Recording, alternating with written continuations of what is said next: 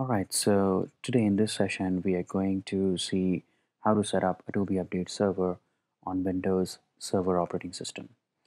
So the first step would be to navigate to the admin console and then sign in with your ID. Then once you're there, go to that Packages tab, and then you need to go to the Tools on the on the left hand side, sorry, and then you need to scroll down a little until you find Adobe Update Server Setup Tool. Download it for Windows. So now that we have the tool downloaded, we need to extract the contents from the zip file and save it at a location where we want the updates to be saved. So the next important step would be to ensure that we have the IIS role installed on the system. And to install the IIS features, we need to open the Server Manager and then click on Add Roles and Features. Now in the window that comes up, select IIS and follow the on-screen instructions. These are pretty simple and straightforward. I already have the service installed, so I'm not going to do that again.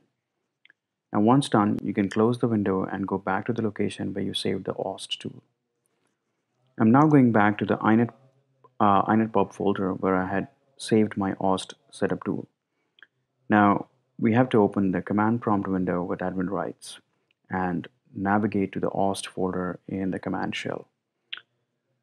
Next, we call the CLI menu of AUSST. Now, with the help of following command, adding -- root equals and then location where you want to download the updates.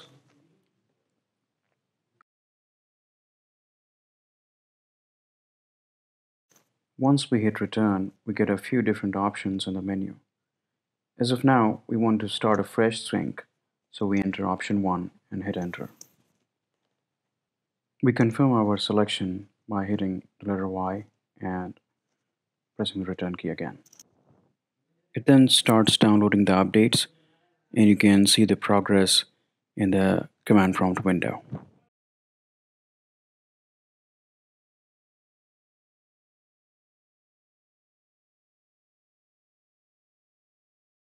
Now that it's downloading the updates, you can navigate to the root folder and check for the folders that have been created by AUSST.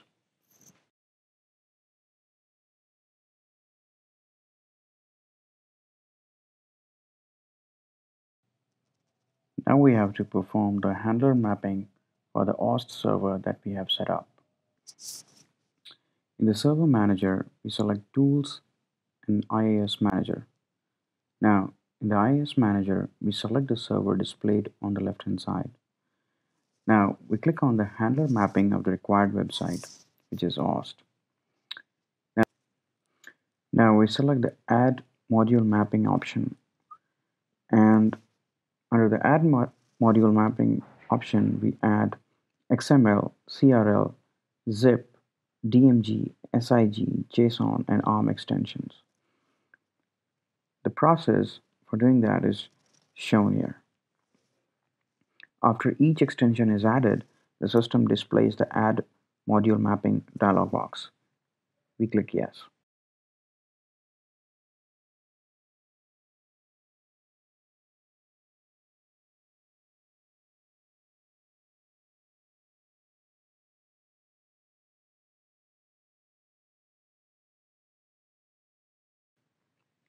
Now in the Application Pool section, we change the Application Pool Manager pipeline mode to Classic as shown.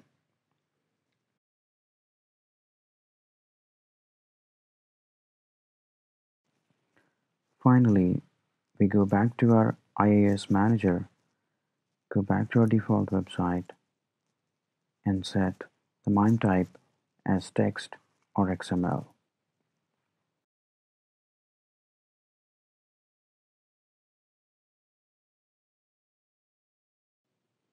Next, you have to open the command prompt window again with admin rights and again call the CLI menu option for the AUSST executable. So we enter the same command that we had entered earlier, -- root, followed by the location where our root folder is located. And now when we hit return, we get the same menu options, and this time we are trying to generate the client configuration file. So we select the number 3 option and hit return.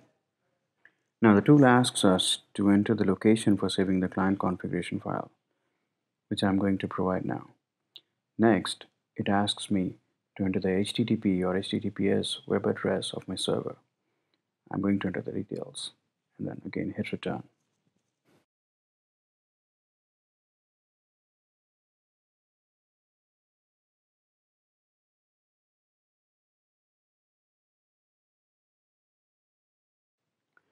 Now if I navigate to my root folder, I can see that there are two folders created, Mac and Win, with the two client configuration files for the Mac and Windows operating systems.